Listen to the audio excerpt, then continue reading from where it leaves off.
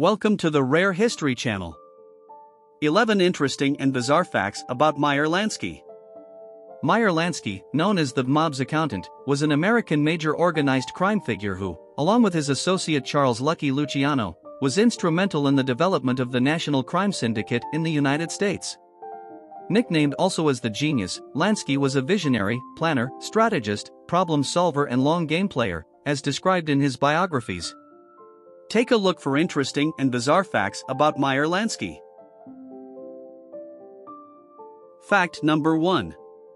Lansky's primary career goals after the National Crime Syndicate formation were to develop a foundation for future operations, become indispensable to the conglomerate's mobster members by making them money through gambling, and in doing so, keep a low profile and stay mysterious.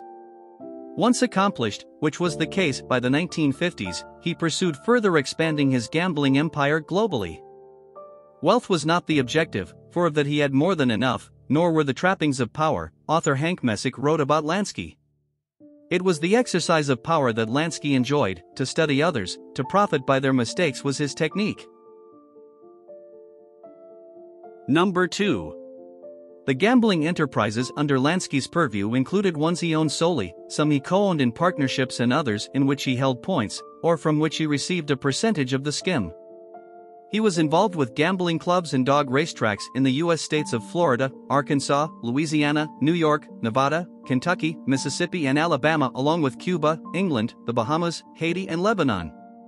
In his later years, he was working on developing casinos in Jamaica, the Virgin Islands, Hong Kong, Bogota, Hawaii, and the French Riviera. Number 3. Along with gambling, Lansky was involved in numerous businesses during his lifetime. They included the tool and die, auto repair and modification, murder for hire, bootlegging, narcotics and coin-operated machines businesses. No matter where you went, the mob had its finger in the pie. A mobster wrote about the National Crime Syndicate's growing portfolio of enterprises, and usually it was Meyer Lansky's finger, as recounted by the authors of The Money and the Power.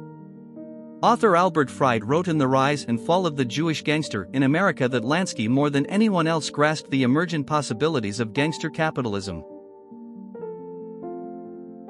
Number 4.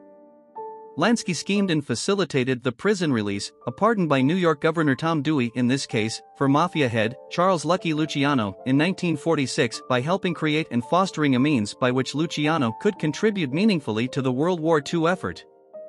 The opportunity was through Operation Underworld, in which mobsters, under imprisoned Luciano's direction with Lansky as the go-between, controlled and prevented mayhem at New York's ports. Number 5. Lansky secretly turned against and even orchestrated the fall of some fellow National Crime Syndicate members when it suited his purpose, often to eliminate potential competition. It's well known that he approved the murder of his childhood friend and fellow gangster, Benjamin Bugsy Siegel, but Lansky also greenlight hits on Abner Langeese Willman, another longtime friend and associate, as well as Luciano loyalist, New York mafioso Joe Adonis, born Giuseppe Antonio Dodo. In another example, Lansky betrayed longtime associate Louis Lepka, na Buckelter. 4 months before Lepka was indicted by a federal grand jury for narcotics smuggling, he went into hiding. Wanting Lepka captured and convicted, Lansky brought about his surrender, through a mediary of course, on the false promise of getting the deal of not being prosecuted by New York State. Lepka later was found guilty and sentenced to 14 years in prison, after which he was convicted of extortion and sentenced to 30 years to life.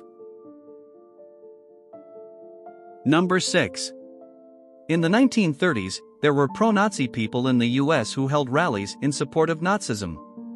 At the secret request of a Jewish New York judge, Jewish mobster Meyer Lansky organized groups of Jewish gangsters and boxers who broke up one rally after another with baseball bats and clubs. Number 7. Lansky allegedly blackmailed J. Edgar Hoover in the 1930s with incriminating sex photos he somehow had obtained of the FBI director and his top deputy Clyde Tolson. The pictures were said to hold at bay this most formidable of potential adversaries, wrote authors Sally Denton and Roger Morris. Number 8. Despite 60 years in the underworld, having committed various crimes and having been arrested many times, Lansky beat 6 murder charges and only spent 3 months, 16 days behind bars, between May and July 1953. Number 9. Lansky's best friend, confidant and ally was Vincent "Jimmy Blue Eyes" Allo, a high-ranking capo in New York's Genovese crime family. Allo and Lansky hit it off from the start, John William Toohey wrote. Both were small men, 5'3", and only a year apart in their ages. They were both basically shy men who had crawled out of the almost unbelievable poverty of the New York slums. They were book-loving, low-profile, chain smokers without much to say to those they didn't know. Over the years, Allo had grown to represent Lansky's muscle, a perpetual reminder to the outside world that the reasonable and businesslike Lansky was protected by the mafia.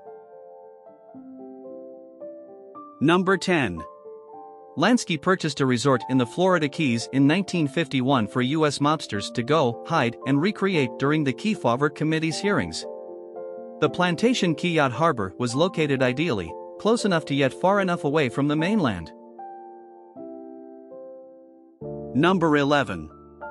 Lansky moved to Israel in 1970 to spend the rest of his years there, but the country rejected and expelled him.